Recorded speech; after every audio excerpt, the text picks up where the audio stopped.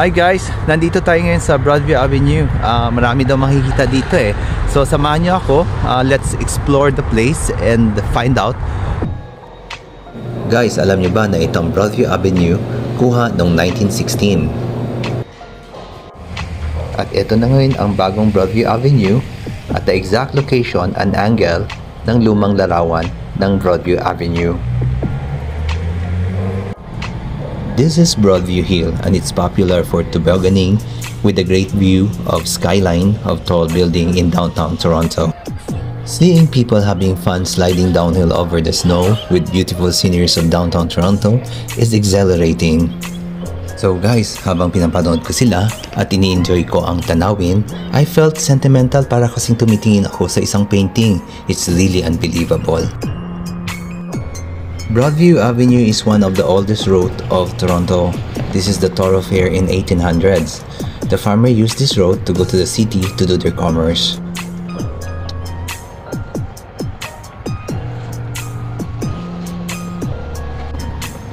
This is the heritage St. Mathew Lawn Bowling Clubhouse, a local landmark and sports facility founded in 1899.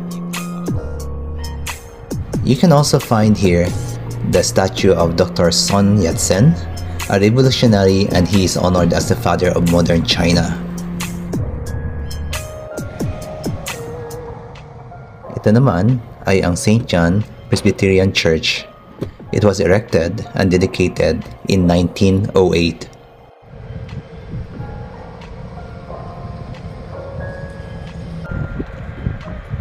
So there's an old church there. Makikita nyo. At ang mga bahay, my goodness, talagang ang design naman talagang sinamuna na ngayon. At tinitirhan pa rin. So probably ilang taon na yung mga yan. Siguro 100 or 100 years old na siguro yung mga bahay na yan. Okay, may kwento dito eh. Nabasa ko lang sa internet. Sabi nila, ano daw itong lugar na ito. Kaya pag, ito mabenta ito pag Halloween eh. Kasi pupunta dito yung mga taong mahilig sa mga multo-multo. Kasi sabi nila may nakikita daw dito ng mga apparitions. Well, you know. Ewan ko. But right now, na-amaze na ako sa mga sa luma niya.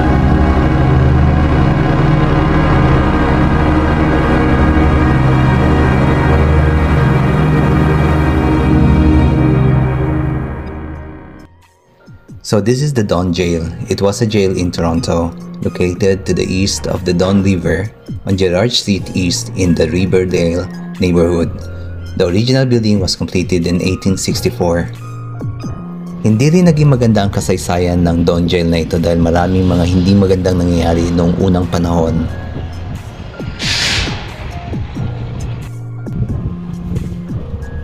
Guys, nakakatuwa kasi nagdapuan ito mga kalapate. Bigla na lang. Ano tingin nyo guys? Bubulabugin ko? I think I should disturb them, right? Yeah. Parang ano lang. Tip lang. Okay? Let's do it. 1, 2, 3.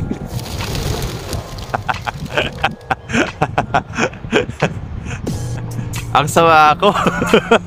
Ang sama ako. Now we're leaving this area. We're gonna have a last look on the Don Jail. So that's the Don Jail. So guys, sa mga hindi nakakalam, itong Gerrard Street intersection Broadview Avenue, ito yung tatawag nilang Little Chinatown ng Toronto. Kasi itong along Gerrard Street, sa bungad niya, puro mga Chinese stores. Another heritage building, the Riverdale Branch Library, opened October 19, 1910. Sige, drop by muna tayo sa Little Chinatown. Fast forward na po.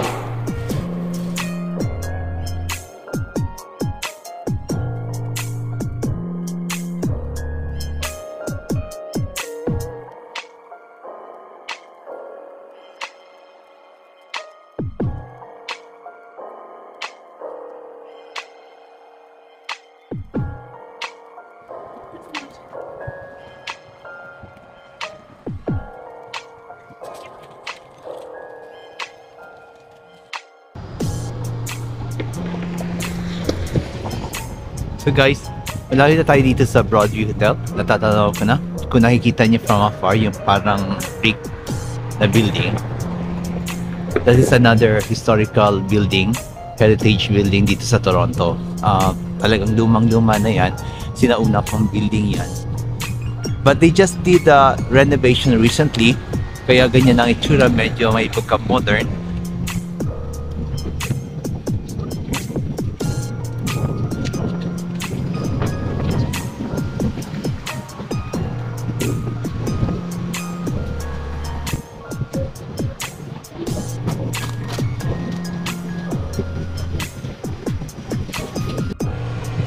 So guys, this is the Broadview Hotel.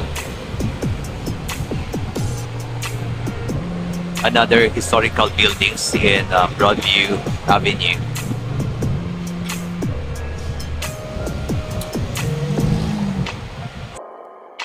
So this is one of the heritage hotel. The Broadview Hotel was built in 1891 by wealthy serial entrepreneur Archibald Dingman. Overall, the Broadview Avenue is a vibrant street. It's really a busy street. Maraming establishment. Nakaka-enjoy talaga.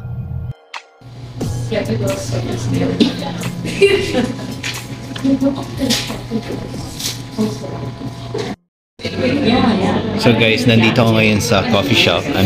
Macchiato, espresso. So I thought that wala talaga akong alam sa kape. Kasi umorder ako ng macchiato. Halos 1/4 lang. Espresso, yun na pala yun. So ang pait, walang asukal, walang tamis. Parang pinanindigan ko na lang, ginawa ko na lang siya.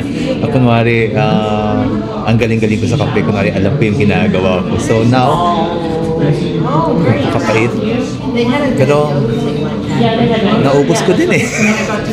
Look, yeah. So yeah, kung makita mo yung line yan, ano lang, talagang ganun lang yung binigay sa akin and it's already $4. Ganun siguro talaga, guys. I really didn't know, I'm not really an expert with coffee, but when I ordered it, sabi ko macchiato, espresso. Maliit lang pala yun, ganun lang kaliit ka konti doon sa cup.